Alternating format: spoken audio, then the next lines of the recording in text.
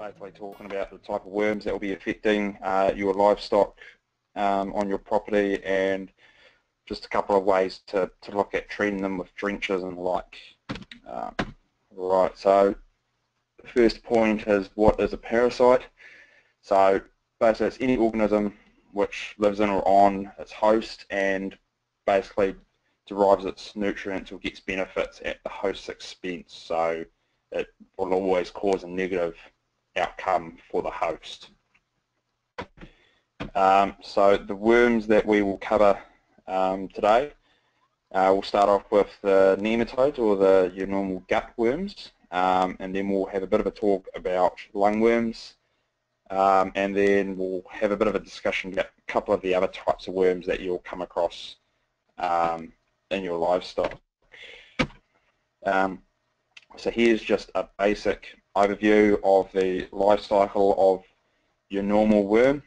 So basically what happens is the adults live in the intestines or the guts basically of the animal.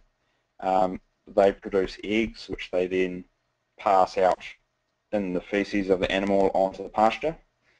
Basically what will happen then is that the little larvae and the eggs will develop on the pasture, and then when they decide the time is right based on the weather and other factors, they will travel out from the feces basically and will travel through the surface layer of moisture on the grass and try and get as high as possible so that they get eaten by another animal.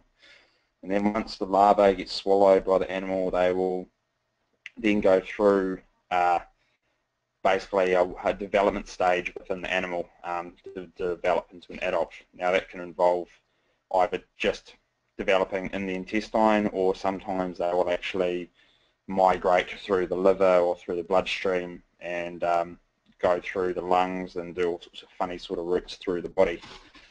None of that's really too important in terms of for the worms. It's just important to know that pasture is a vital step obviously in spreading the worms. Alright, so the effects of worms. Now the first point, absorbing nutrients from the host's food. Now this is actually quite a minor effect. Even if there's a really heavy worm burden, the mass of the worms is actually very, very low proportional to the animal. So they're not going to outcompete with the nutrients for the animal. So that's only of a minor significance. The more important aspects that will cause an effect to the host is the next 2 points, the fact that they will penetrate into the gut lining and into the cells and destroy them and cause quite a bit of damage. And in the course of doing that, they'll cause quite a lot of inflammation and will basically open the door for any bacteria in the gut to potentially form an infection in the gut. Now those are the more important things that are going to cause diarrhea and cause poor growth and possibly death in your animals. Now the suck blood loss point. Now that's a specific worm, predominantly in sheep and alpacas and the like. It's commonly known as barber's pole. Its proper name is Homunculus contortus. Basically it is a parasite that will burrow into the wall of the intestine, gain access to the blood of the animal, and will actually suck the blood. Now the problem with barber's pole is that you only need a very small number of them to have a significant effect on the animal, because they'll cause anemia, and this can be a very serious parasite amongst sheep, goats and alpacas. So gut blockage point. Now that is more of a problem when you get large burdens of parasite in an animal and then they get treated with drench, because all the worms will die at the same time, and throughout the intestines and guts there are places where it naturally narrows, and what happens is those worms can basically build up at those points and cause a blockage. Now this is quite a rare thing to happen, but it will sometimes happen with animals that haven't been wormed in a long time. And the damaged tissues, that's predominantly the liver. You get quite a bit of scarring through the liver due to migration of the worms. So that can cause issues further down the track. Again, this is quite a rare effect, that we don't tend to come across very often. Alright, so now some photos of clinical signs, because images are always great. Now that's first sheep up the top left. So that black dotted line, now that is the normal line of the jaw. So that is how she should look from the side. As you can see, there's beneath that black dotted line, there's a lot of tissue there. Now basically what this is showing is something called bottle jaw, which is where they accumulate fluid, predominantly under the jaw and also on their brisket. Now this is due to having low levels of protein in their blood, either because the worms are causing such an impact that they're losing protein in their body and not able to absorb enough because of damage to the intestine, or will also happen if they're highly anemic from Barber's pole. Now these are a couple of very, very daggy sheep. So these sheep have got diarrhea. Now the most likely cause of this would be worms in these animals. Normal fecal matter in a sheep should be very firm little balls. If you've got fecal staining like this, there's definitely something going on. The first step should be giving them a drench. If they don't respond to that, then probably getting a vet out to see them to determine if it's an infection or something else happening. Now there's a cow with the same sort of thing going on. Now cows tend to have looser feces anyway, but you shouldn't see this sort of staining. You can see it on the hocks and on the tail. You shouldn't. A normal cow will not have this sort of staining on her back end, so there's another sign that she's more than likely got worms.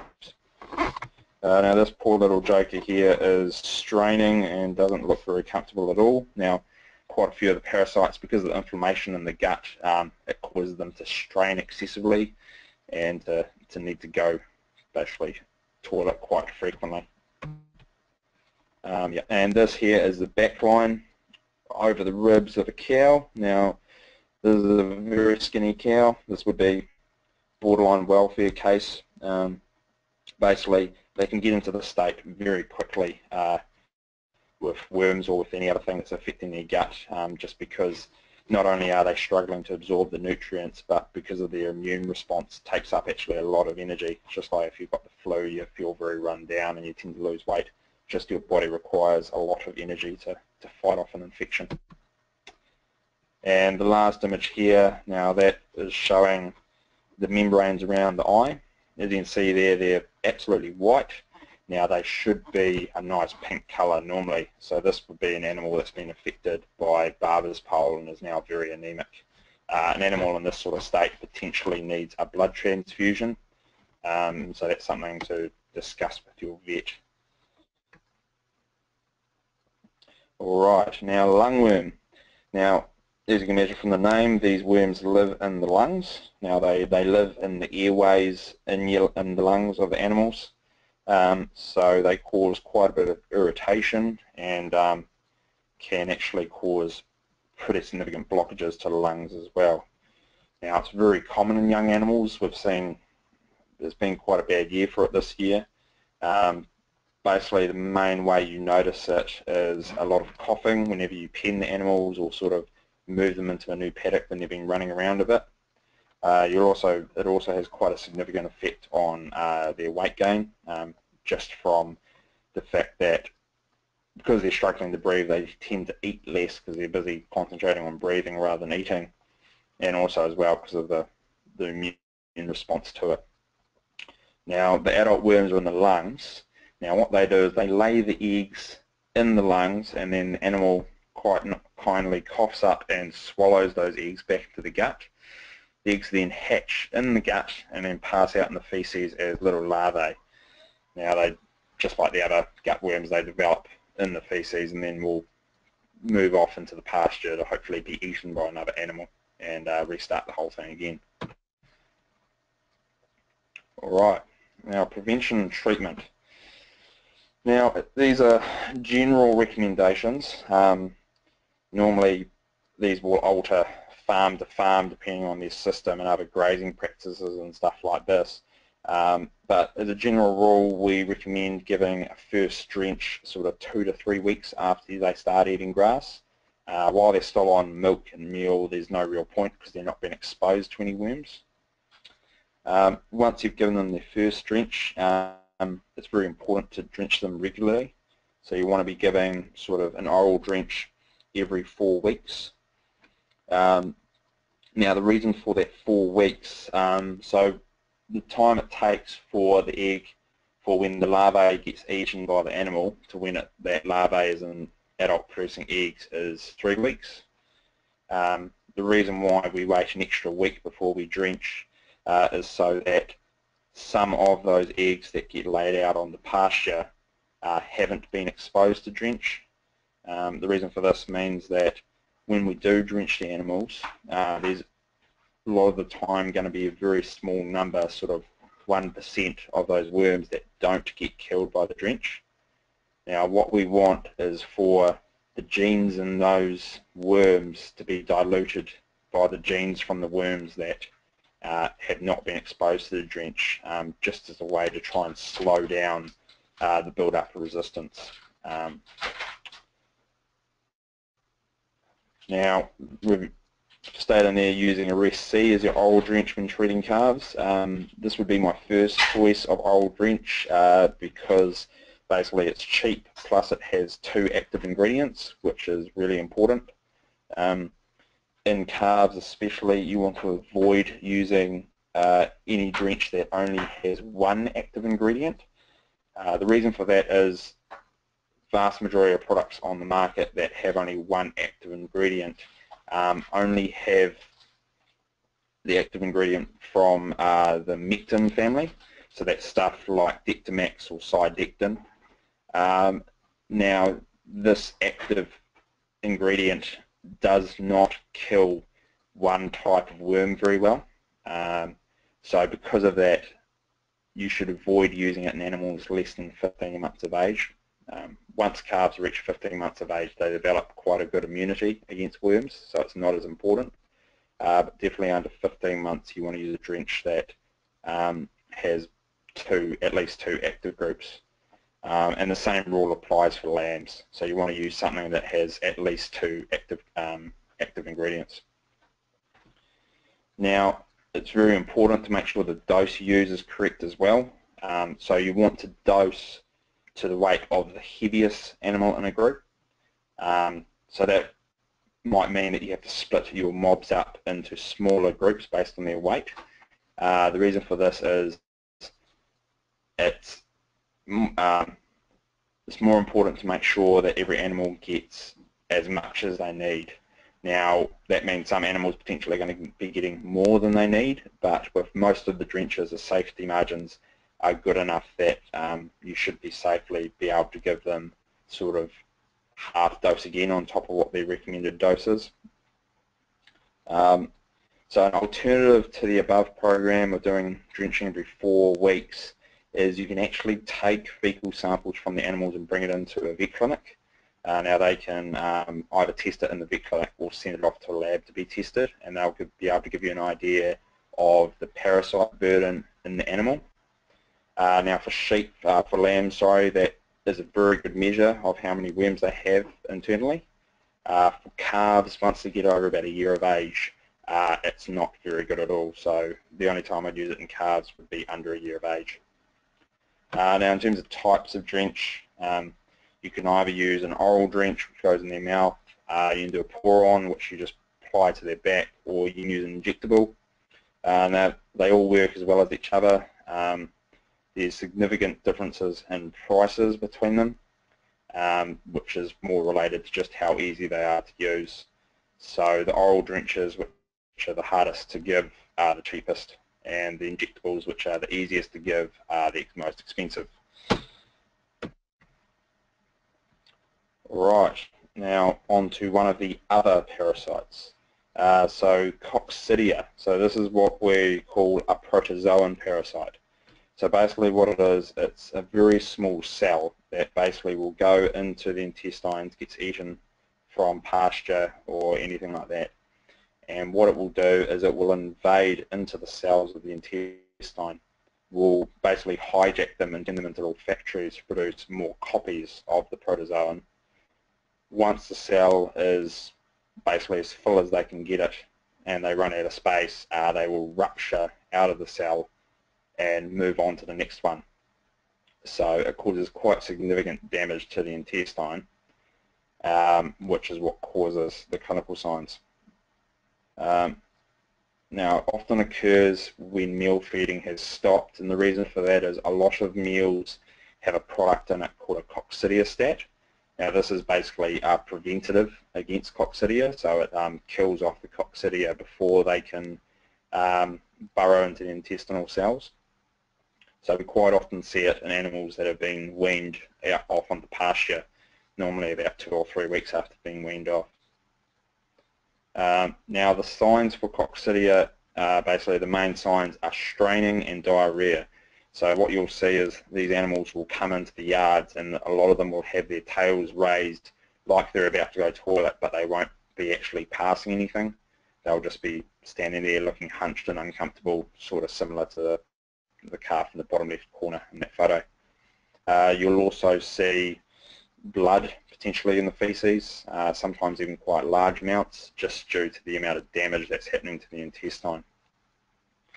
Now those other signs there, they're basically related to the diarrhea, so you'll see dehydration, fever, inappetence, weight loss and anemia potentially from the blood loss. Now coccidia is not treated by any of the normal drenches. To treat this, you need to use a product which you have to get from a vet clinic, which is called Baycox. Now it's quite an expensive product, and it's an oral treatment, so you need to be able to get to your calves to actually put it down their throat. So if you suspect you have something like this, talking to your vet is the best way to deal with it, because there's another time where you can bring in a fecal sample and we can send it off to be tested. Now external parasites in cattle, so you've got ticks. If you're in a warm area, basically general rule north of T-rail, but that's changed a little bit with increased warm weather down around the east coast and even around Nelson. There's some ticks now. So basically ticks like nice warm areas that are also shaded, so they'll quite often be between the legs and in the ears. To treat it, you can use a product called Betacol, which is you pour onto the animal. Another option is that there are air tags called a Python air tag, which contain a tickicide in it, which you basically put into the cow's ear to help prevent ticks. Now lice, they cause, just like with humans, they're very itchy and they basically will cause the animal to rub themselves raw. Initially it will just be hair loss, but they will actually keep rubbing until they break the skin. Now treating lice with cattle, because it's what we call a sucking lice, so they actually drink bodily fluids and blood. They will actually be killed by drenches that have a mectin family in it. So that's stuff like Eclipse or Bosporon or any of those products. A Res C will not treat it. So a Res C will not treat lice. So if you think you have a lice problem, you'll need to use a different drench. Now, cattle can also get mange, which is a similar science to lice basically, and is treated the same. Now, ringworm. Now this can be quite common in young stock, so just like in humans, it's a fungal infection. You get pretty distinct round areas of hair loss that can be slightly raised and reddened. It spreads quite easily through mobs and will also spread to humans. The lesions in cattle, normally around the head and the neck, but they can be all over the body. Now there's lots of old wives' myths about treatments for ringworm, all sorts of weird and wonderful things. Now basically none of them work. You've basically just got to let the infection run its course.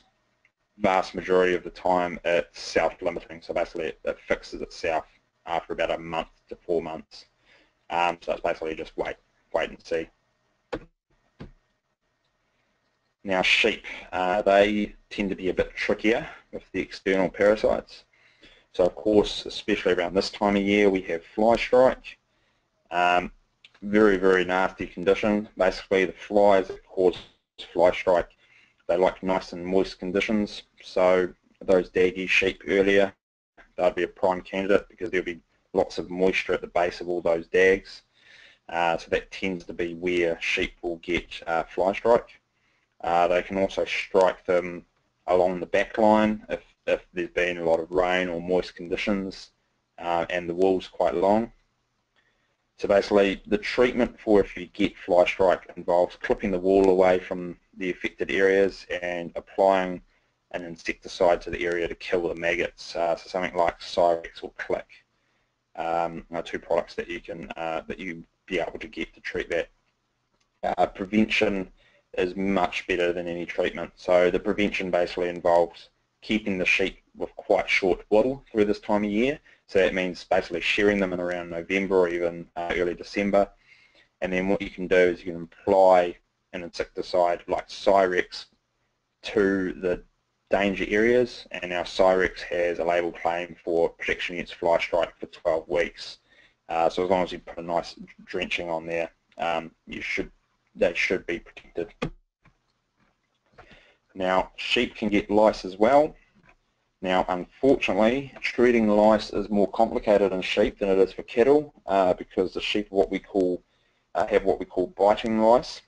Now, what that means is they chew on the hair fibres, which means that the only way to kill them is to basically apply an insecticide directly onto the lice, which means that you have to drench the whole animal in the insecticide, so such as Cyrex. So the easiest way to do that on a small block is to get a cheap pressure, like 5 litre pressure sprayer, and just spray all over the ewe. Now, lice in sheep is most common sort of after winter, because basically they build up in numbers through winter, and it's the same as cattle. You'll see them rub the wool off their bodies and potentially cause damage to the skin. Alrighty, and so other species there, now they all have their own advantages and disadvantages when it comes to worms. Now basically with them, the best course of action with them, because they can be a bit different, and because we don't really have products in New Zealand designed specifically for them, for a lot of them the best course of action is actually to talk to your vet to get an idea of what specific regime you should do, and they'll be able to help you out with the plan. Thank you.